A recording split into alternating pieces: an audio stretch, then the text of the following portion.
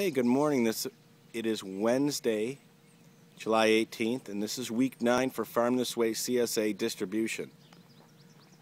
And things are all set up, and I'll show you what's in the bushel this week.